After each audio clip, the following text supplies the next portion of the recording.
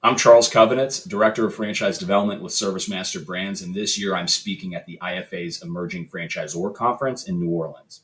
My session is going to be about using an FDD as a sales tool and how to position your franchise disclosure document to have valuable information to either highlight the growth of your brand in the item 20, highlight the unit level economics of your brand in the item 19, or highlight the strong investment amount in item 7.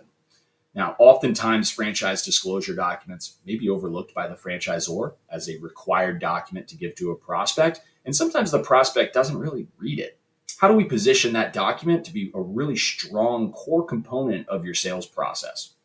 Now, the IFA's Emerging Franchisor Conference is one of the most valuable conferences to go to if you're a franchisor with under 100 units or looking to really break through that 100 unit mark.